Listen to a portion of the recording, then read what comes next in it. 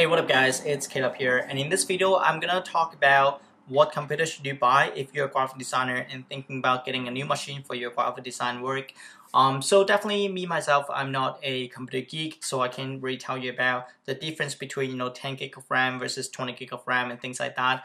But like I think this video is just me telling you my experience between the two platforms, the Windows platform and the Mac platforms, and I've used both. When I was in college, definitely almost like 100% I'm using the Windows platform because like Mac is just too expensive. But right now I'm using mostly my Mac system because like I either get it from the clients or get it from my previous company. So the Mac system is kind of like the machine that I've been using for the past I think 7 years right now. So just gonna talk about compare between the performance and then the support and the feels and price and all that kind of things between the two platforms.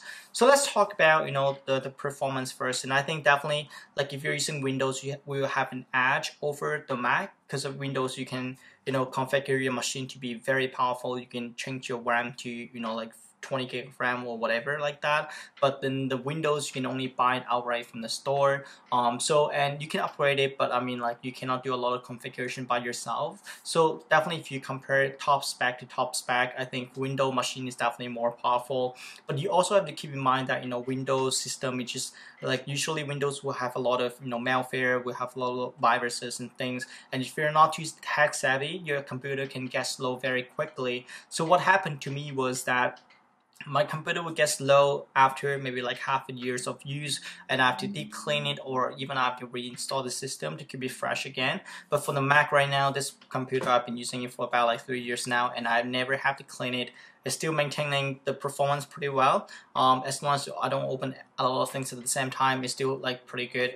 And so I think like for the maintenance wise, Mac system is just a lot cleaner, and performance and everything. I think like if you're talking about the long term without cleaning your computer or without anything, Mac can definitely last a longer time than Windows in my opinion. So let's talk about software support right now. And definitely if you are a designers, right, you'll be using a lot of software doing your design work. So me myself right now, I've been using Sketch and Figma a lot, and 50% of my clients are still using Sketch, and Sketch does not support on Windows. And there was one point that I really wanted to get the Windows machine, the Surface Pro, but like Sketch doesn't support on Windows, and I cannot live without Sketch if I'm gonna work with my clients, right? Because it just doesn't support it and I cannot open the files. So if you're talking about like software support right now, I think definitely like Mac has an advantage because a lot of new software, if they're developed by some like other developer, not the big ones, right? They will develop on the Mac system first because just more designers on the Mac than the Windows. So Mac support, I think, like software support, I think definitely the Mac has an edge over the Windows computer because just more designers using Mac right now. So thirdly, let's talk about the feels about the general products, right? So if Apple products, it's definitely like you speak for its kind of perfectionism, right? Like they're trying to make everything very perfect in the computer, and a lot of other Windows computer, they're trying to copy that as well. If like the MacBook Pros and like all the kind of computers, right? They're trying to copy the Mac. So Mac definitely speak authentic, like it's definitely more authentic and definitely like more like speak like the design volume than the other computers if you compare that. And I think like that's one of the reasons why I think a lot of designers or like just creative people, tech people, they're using Mac computer because it's just more like perfect, a sense of perfectness. I mean like this is just how I feel about it. It's definitely very biased and definitely like maybe like not fair for the Windows users.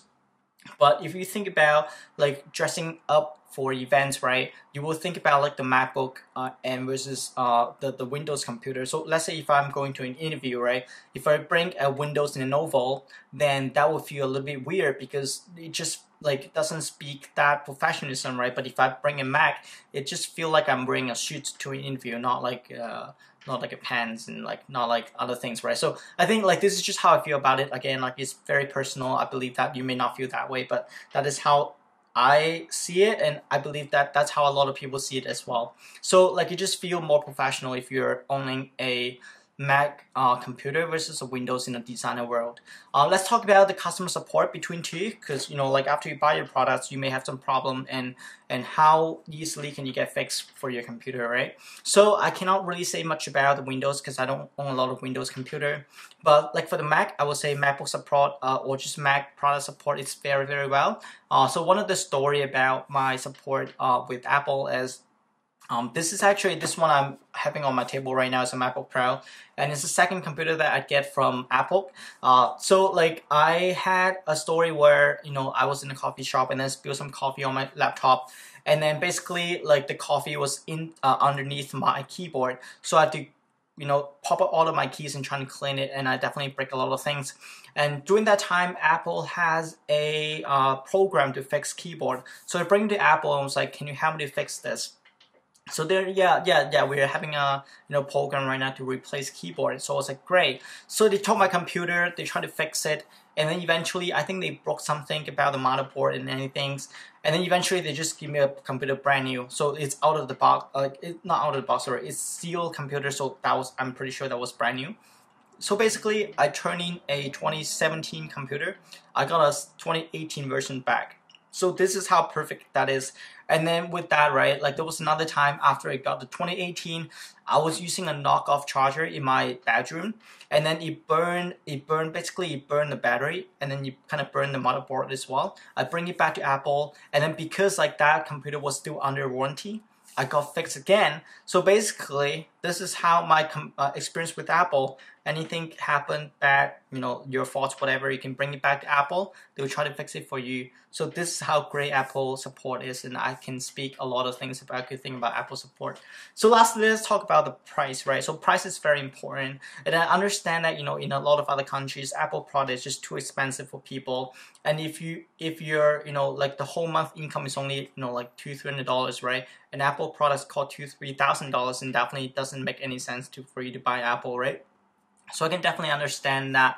But if you're thinking about, like you don't have to buy the most powerful machine, you can buy the cheaper machine, which is, I'm going to talk about, different machines between the MacBook Air and MacBook Pro. But for the price wise, I would definitely say that Mac product is about like, I think 30% more expensive or 40% more expensive than normal, a Windows machine. But if you think about, like you're buying it as an investment, and the resale value is definitely a lot higher for a Mac product than a Windows product. So I sold my older version of MacBook Pro. So I got the 2013. I sold that one in 2016, and I think that was the bought-in price was about like $2,400, and I sold it for like $1,200, so like 50% of the price after 3 years, right? So that was a pretty good resale value, and if you think about it, just an investment, I think it's kind of worth it. So if after all this and you're thinking about getting the Mac system, right? So which computer should you buy, and especially if you're on a budget? Then I can say that I own a MacBook Pro right now, and I also own the MacBook Air, so which is in here. So I have both. And the reason why I got the MacBook Air as well is because the MacBook Air, sometimes I would have some problem with my MacBook Pro, and then I will send it to fix, and I have another separate computer for me to continue to work. So that's why I get the MacBook Air as well. And then also when I go travel, I bring the MacBook Air because it's just a lot lighter. So that's why I have both. And which one should you buy, right? I would say definitely the MacBook Pro is faster machine, is more powerful machine than the MacBook Air. But if you're just doing design work, right? Especially right now, I would say Figma. Like if you haven't used Figma before, Figma is basically a web-based product, and Figma doesn't cost you anything to store your design file. It's all on the cloud, right? It's like open a tab on your website and then you can start designing stuff. So that would take a lot of work out of your computer, and I had definitely no problem using Figma on the MacBook Air machine, and it just perfect very well. But like you may struggle a bit if you're opening very large files in, let's say, in your Photoshop file or in your sketch file. Like if your file size is very large, you may struggle a little bit on your MacBook Air, but most of the time it's okay. Like I don't have a lot of problem with it when I'm designing on my MacBook Air. That's why I bring it to travel, and I can still trust the performance of that. So like if you're on a budget and you're really thinking about getting the Mac system, definitely get the MacBook Air and then use Figma, and everything would just be fine. So that's what I think about that. And last but not least, if you're thinking about buying the iPad for your design work, definitely I would say if you're doing just logo design, I think that may work. But definitely don't do it. I actually I have the iPad Pro as well, but the reason I get it is just to like for me to have a separate screen and for me to like do some quick stuff with that so I can touch the screen. But it doesn't support Sketch, it doesn't support even Figma, right? If you think that Figma is just a web-based product, it doesn't support on your iPad OS, so you cannot do any serious design work on your iPad OS if you're UI and UX designer, so it does not work. So don't buy this for like for design work. Just buy the MacBook Air, and it's almost the same price. I think MacBook Air right now is about like $1,000, so that is a very good investment you can make. So yeah, that's pretty much about it on comparing all of these machines and like how you can think about it. And I hope that this video kind of give you some ideas about which platform to choose from, and then I hope that I can help in any ways. So yeah, if you like the content, definitely subscribe to my channel and follow me on social media links down below. Then I'll talk to you guys later next time. Cheers.